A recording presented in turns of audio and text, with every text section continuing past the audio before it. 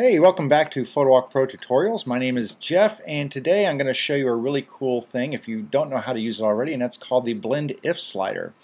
And the Blend If slider is a really great way of smoothing out transitions when you're compositing images and you want to blend components from one image into, say, a background image. So I'm going to go ahead and show you a little bit of how this works. I've got an image right here taken from a baseball game I went to a couple of weeks ago, and it's a night game, and they do a cool thing after the Saturday games, and that is they shoot off fireworks. So you can see here I've got a couple of very cool fireworks shots here that took place after the game. But what I want to do is I want to take those fireworks blasts and the little explosions, and I want to put them into this frame right here.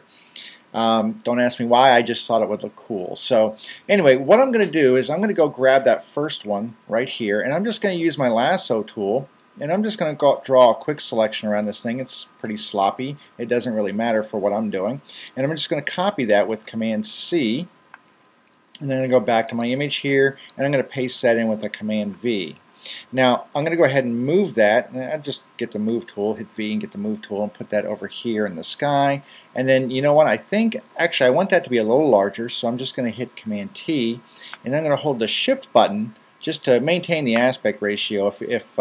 If I didn't, then it would kind of do bad things to it. It would stretch it oblong and all kinds of stuff. And actually maybe I want it oblong stretched a little bit, so see I can just stretch it oblong. But if I hold down the Shift button while I'm dragging a corner, it maintains the aspect ratio. So I want to place that right about there. There you go. And you can see now that even though they were both dark skies, the one with the actual firework in it is a almost completely black sky, whereas there's you've got light pollution from the large field lights here brightening up this part of the sky, and so you really can say, hey, that's a really bad composite job.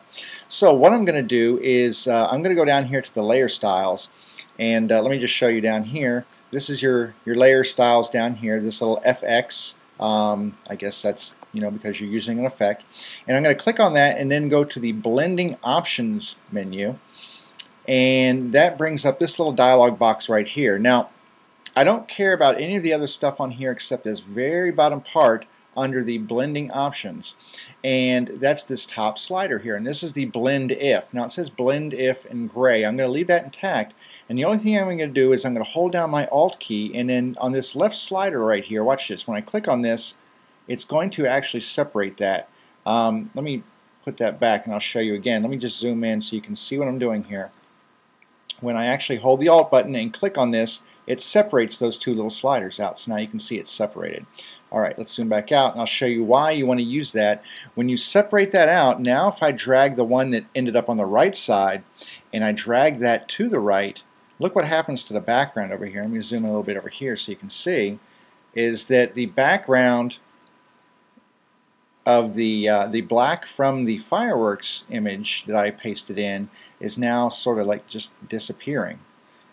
And there you go. So that's the beauty of that. I can just drag that. Now if I drag too far, it really starts to kind of get rid of the firework a little too much, and I don't want that. Even though it does get rid of the black element of it, it's a little too much, and besides it goes black up top. So I'm just going to drag it about right here and say OK. Now there is a little bit down here on the lights, you can see where it crosses over a little bit, but that's okay because I'm just going to come down here. Let me grab this up here and move it just a little bit, and maybe I don't need it quite so far down there. How do I drag this up?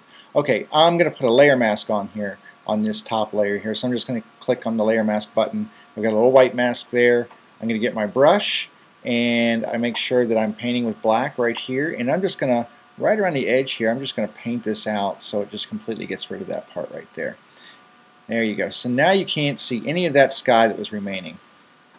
And you can do this multiple times. So like I've got another one right here. Let me go ahead and get my lasso tool. I'm just going to hit L to get the lasso tool, and I'm just going to draw a quick selection around this one, and there we go. That's good enough for my purpose. I'm going to copy it. Let's go back here and paste that in. So Command V. I'm going to do the same thing, and this time instead of using the move tool, I'm just going to hold down the Command key, which gives me a temporary access to the move tool. I'm going to move that up here, and let's take this one up off screen just a little bit there, just like that. And then let's make this one just a little larger as well. Okay. Now they're going to overlap a little bit.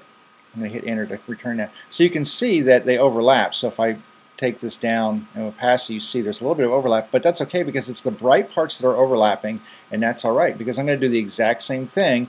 I'm going to click on the little layer style right here, go to blending options, and then I'm going to do the same thing. I'm going to just move this out of the way a little bit. I'm going to alt click on this little pointer right there, and then I'm going to drag the right side of that towards the middle, and there it goes. Now they disappear. So I could get really crazy with this and add 2 or 3, and you can see that the overlap that was caused is not that big a deal. It just looks like one was in front of the other one, so it's not that bad. If I wanted to, actually, I could go back to that and say, well, it's got a little black around the edge here. Let me just go back to that and see if I can't tame those just a little bit. Just drag it a little bit further, like this, and there you go. Okay. So that's it. That's the blend if slider. Now obviously I used it for this shot, but you can see that it would have applications for a lot of composite work where you want a much smoother blending of a layer or two where you're going to have things that need to fade into the image below. So there you go. That's it for today. I'm Jeff from PhotoWalk Pro, and you have a great day.